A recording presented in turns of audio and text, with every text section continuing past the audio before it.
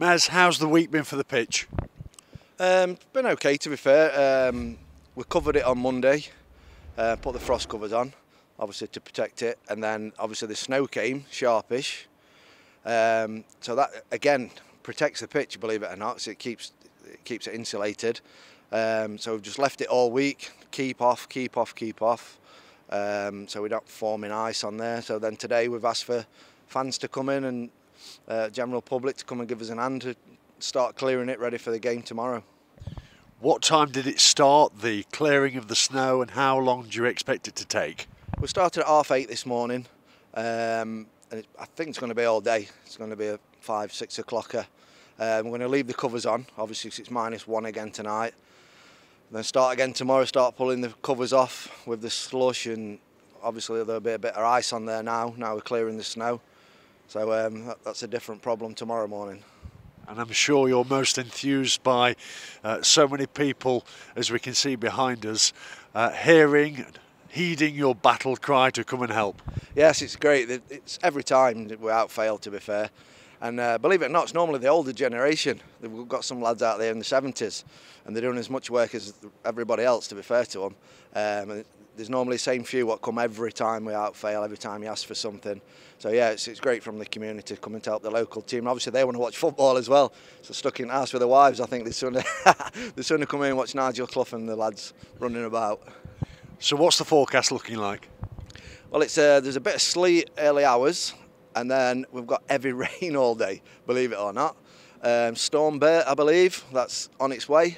So then tomorrow we've got to contend with obviously water. That's why one of the reasons we're taking the snow off now, so we don't add to the water. Obviously with that melting on top, it's going to be hard enough as it is. So yeah, that's the one after the covers come off in the morning. Then the next one is to hopefully keep the rain off and put some holes in there, and hopefully it drains as good as it has been. So when you arrive early, no doubt, tomorrow morning, what are your first priorities? Get as many people here again as possible. That's the first one. And then just get the covers off. Let's open the pitch, see what's what. If we can put a mower over it, we will. If we can't, then we can't. They're just going to have to play on it as it is. Don't get me wrong, it's lovely and flat. And we did the pitch on Monday before we covered it as well. We doubled it.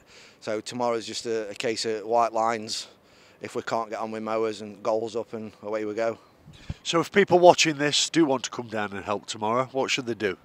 Turn up 8:30, 9 o'clock-ish would be great, just to pull the covers back. Hopefully it's just an hour's work tomorrow. We're going to try and get the covers away, obviously, if we can, just to get them out of sight, just because they don't look great where they are. But sometimes it can't be helped. If there's not enough bodies, we have to leave them laid about. But it would be nice to get them away, because next week, obviously, it's going to be about 412 degrees because we've got no game, so we won't need them. And I'm probably duty-bound to ask you, are you confident it will go ahead tomorrow against Bristol Rovers? Yeah, very confident. Yeah, I've got no worries at the minute. Obviously, I don't know what's going to fall. Let's see how heavy this rain comes. But the rain we had, I don't know, say a month ago, whatever it was absolutely bucketing it, sheeting it down, and I could have gone on with a mower. Because we had the extra gravel bands put in the summer, every metre, full length of the pitch, about 10-inch deep.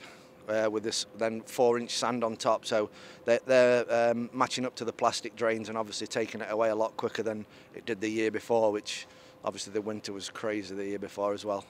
How much of an improvement then has been made on the drainage, because that has been a challenge, hasn't it, here? Yeah, massive challenge. That's been one of the main problems. We're moaning a fair bit about the light under the stand, but I think the main issue is it rotting. It's just sat in water and just rotting the roots away.